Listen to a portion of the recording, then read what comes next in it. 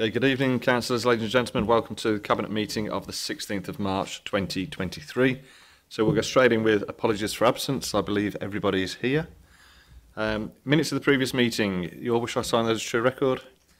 That's proposed by Councillor Clements, seconded by Councillor Farrell. All those in favour? That's carried. Thank you very much. Item 3, declarations of interest. Does anybody have any interest to declare? No. Okay, so moving straight on to item 4, question time.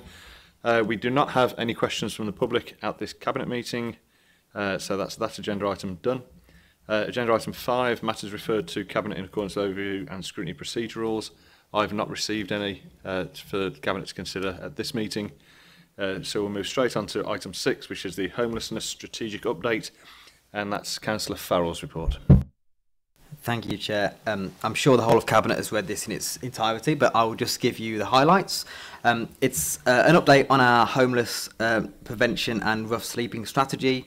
We've got updates here on our winter relief response. Big thanks to the Heart of Tamworth.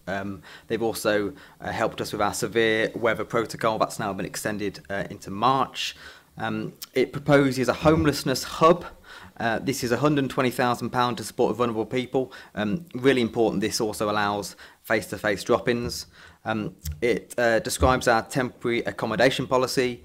The good news from that is bed and breakfast cost used to be £400,000 a year. That's now quartered down to less than £100,000.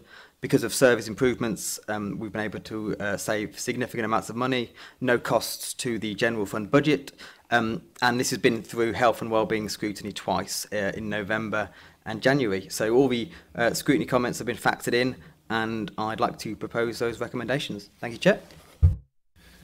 Thank you, Councillor Farrell. Anybody got any questions or comments? Councillor Clements. Yeah, just for my clarification, Councillor Farrell, this new strategy will be helping Tamworth residents, and we're not going to be, well, the phrase I suppose is mopping up another authority's homelessness issue. They are people from Tamworth. Happy to confirm, Chair, that this strategy helps Tamworth residents and homelessness people in need from the Tamworth area. Thank you. Thank you. Any further questions or comments from Cabinet members? No, in which case you have moved the recommendations. Do I have a seconder? Councillor Doyle seconds. So all those in favour? That's unanimous. That is carried. Thank you very much. So that brings us on to agenda item 7, which is the exclusion of the press and public. So I move... Don't have to read it out.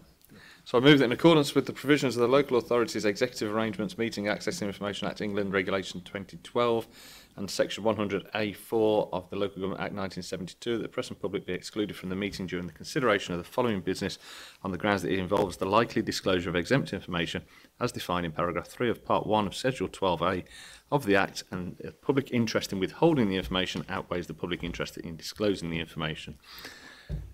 Councillor Pritchard? Second. Councillor Pritchard seconds. All those in favour?